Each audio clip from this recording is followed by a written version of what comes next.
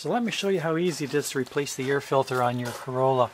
So you want to go over to the air filter box right here, and you'll see that there's a clip back in there and there's a clip on the rear side also. And there's a couple of plastic fingers at the front here.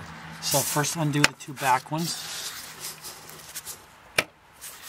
And there's a small harness that goes across the back. You have an option to pull that out, or you can leave it in depending on how much room you have. Then just take the air filter cover and pop it up and pull it out like that. Then just grab the filter underneath and pull it out. Have a peek underneath to see how dirty it is. This one is probably about 50%. I'm going to put that back in. So what you want to do is look at the top of the filter. You'll see that there's some rounded corners, and this one's a bit square. And that will line up the air filter properly inside of the bottom. So just put it back in.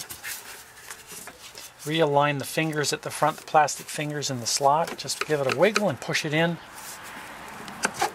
And then put your two metal clasps back on and put your harness in. And that's it. You're done.